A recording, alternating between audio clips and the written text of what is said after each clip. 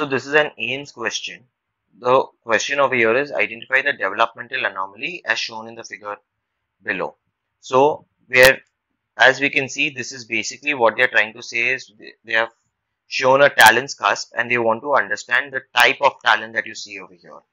What is exactly a talon? If you see an eagle's foot, this is how it looks. So this is what is called as a talon. And when you see on the incisors also, they usually occur on the maxillary incisors, and this is how they look. They extend from the cingulum and they go sometimes all the way up to the incisal edge. So this is what is a talon is about. It is present primarily on the incisors, the central incisors more often than the lateral incisors, and they are present more on the palatal surface than on the buccal surface. However, there have been case reports where they have said that it can occur on the buccal surface as well. Over here, the answer is a complete talon. So, eagle's talon, it is composed of normal enamel and dentine and contains a horn of pulp tissue. So, what can happen is, since you have a talon's cusp over here, okay, so there could be a possible developmental groove that could be present between the cusp as well as the palatal surface of the maxillary of the incisor, sorry. So this groove can be difficult to clean, and since it is difficult to clean, it can lead to caries.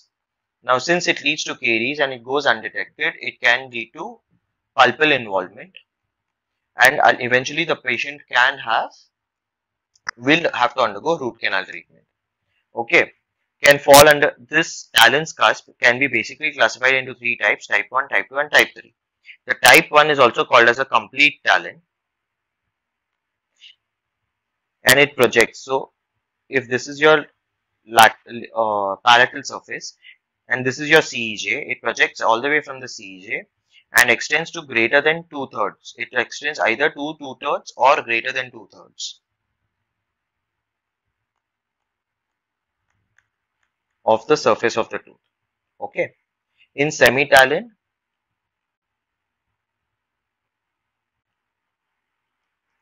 1 mm or more, but extends less than half the distance.